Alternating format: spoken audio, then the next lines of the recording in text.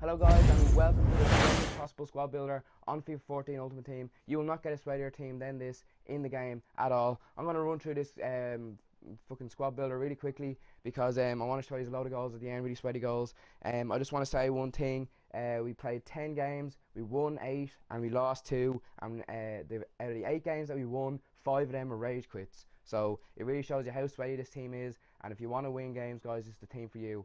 So I'm going to go straight into the goalkeeper, and that was Handanovic, and I have nothing to say about him because he was utter shit. He was the worst keeper I've ever used, and I would not recommend you get him.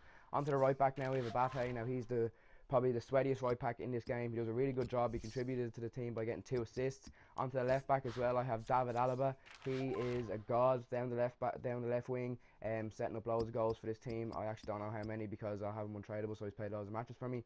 Onto the first centre back, we have Juan Jesus. Now don't be turned off by the fact that he's a non-rare. He does a really good job. Obviously, he has some solid stats there, so you know, don't be afraid to put him in your team. Onto the other centre back now, we have Felipe Santana. He's an absolute god as well, guys. As you may know, the most overpowered centre back in this game. He scored 1 goal in this team, but I have him in another Bundesliga team, so that's why his stats are all messed up. Onto the CDM now, we have Luis Gustavo. He is my favourite CDM in this game. He scored 1 goal in this team, and he was an absolute god again for me. He's a god in every single team I have him in. On the left mid, we have Marco Reus. He showed a bit of quality in the team. I have him in a Bundesliga team as well, but in this team, he contributed 4 goals, and I'm sure he got a few more assists, but I didn't write down how many assists he got, because who gives a fuck about assists. Onto the right mid, we have Juan Cuadrado, and he is pretty good as well. You know, he got 2 goals, 3 assists, not that great, but considering the players that he had around him, you know, you don't expect him to contribute much because he's not the best player. Onto the cam now, we have Adrian Ramos, and he is pretty good, and don't be afraid to convert him to a cam, guys. He's really good, scoring 6 goals, 3 assists is a great return for a cam. Onto the first striker, and you probably guessed who the strikers were. You have Pierre-Emerick Aubameyang, and he scored 8 goals in this team, and I'm sure he got a fuckload of assists as well. And you know, he's just so OP. If you've never tried Aubameyang, I don't know what you're doing playing FIFA. You know, and on to the best player in this team by far was Victor Ibarbo. He scored 9 goals in 10 games. So the strikers don't have great outstanding stats, but you know, that is the sweatiest possible team in my opinion in this game. If I came up against that team, I'd shit myself. But you know, the keeper shit, so get rid of him. If you want to change the keeper, you just get a Brazilian goalkeeper. They're pretty reliable, so that's what I'm going to go out and do now.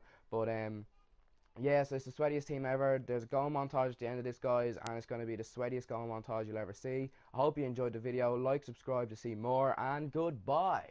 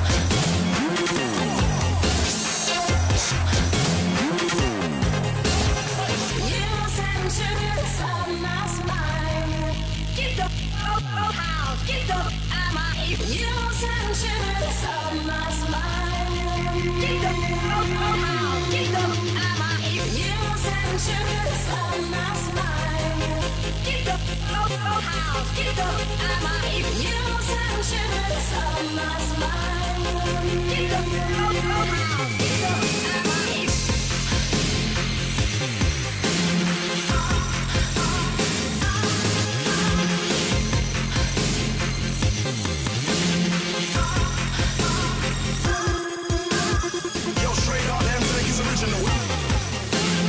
Individual,